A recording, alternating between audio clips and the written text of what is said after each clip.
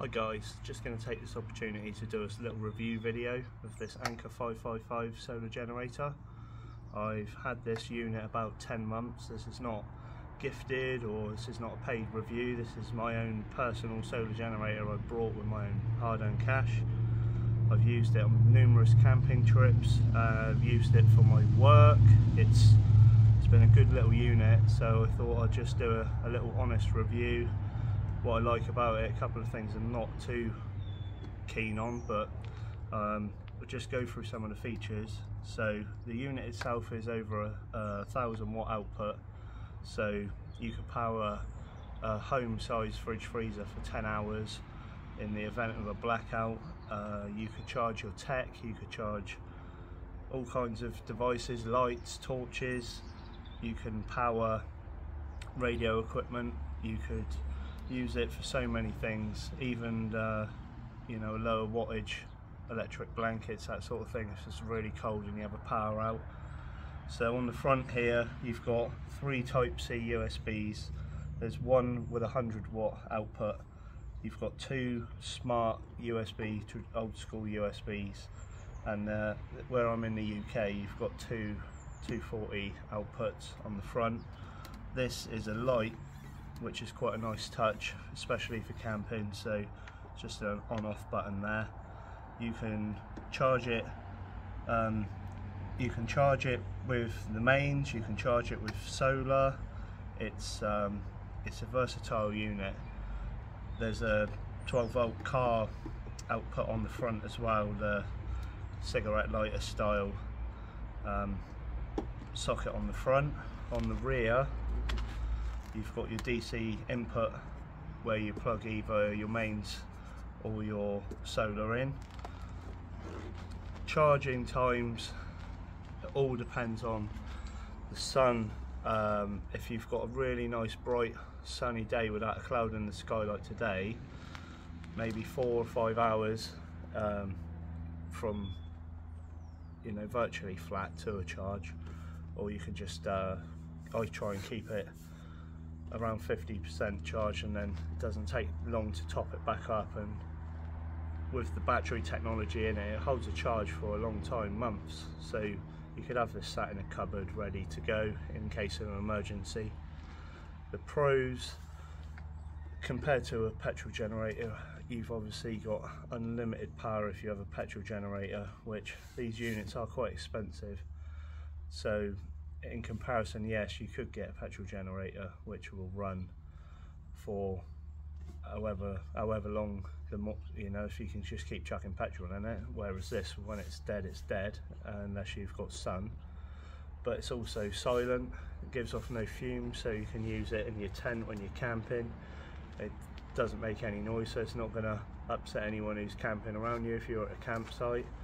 If you're using it in your house, it's obviously silent. It's got a fair bit of weight to it. It's not too bad as they go. The bigger units are way heavier, so this one I think is about the limit of taking it camping. You definitely wouldn't be backpacking off anywhere with it, but yeah, it's been a great little unit. I'll just run through the charging bits that come with it when I brought it from Anker directly, and show you the solar panel setup and the mains adapter. So this is the standard UK mains adapter that comes with it. Obviously you've got your 240 household plug, and then you've got your 12 volt plug on the back that plugs into the unit. This was the solar panel option that I went with when I purchased it. In this top mesh pouch, when you open it, you've got your lead. It's quite a long lead actually to come with it, with the this adapter cable. So this plugs in to this connection box here, and I like to leave that all plugged in so I can unfurl it pretty quick if I'm going to put it out for a charge. The panel itself just velcros, and it opens out like this, and on the rear you have these two legs that fold out, and then this pouch actually folds out and forms another leg. So I'll set it up quickly now so you can see.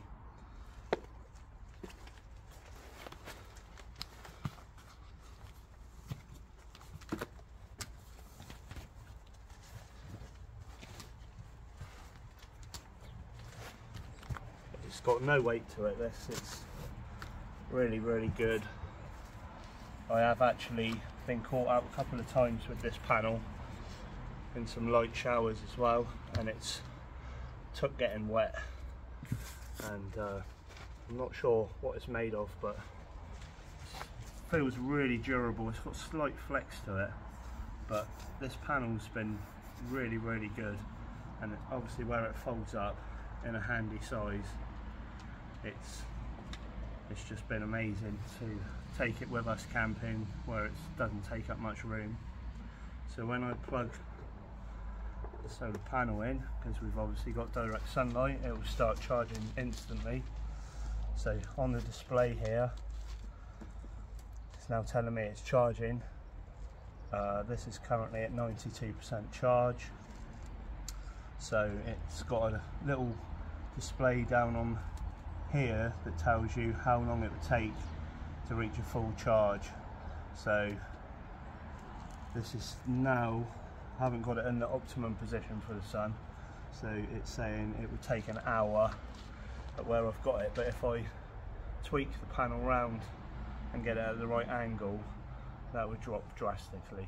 So it's got this small gauge on the panel that you align the dot in the middle, and that gives you the optimum angle for catching the sun, so you can move the panel around through the day.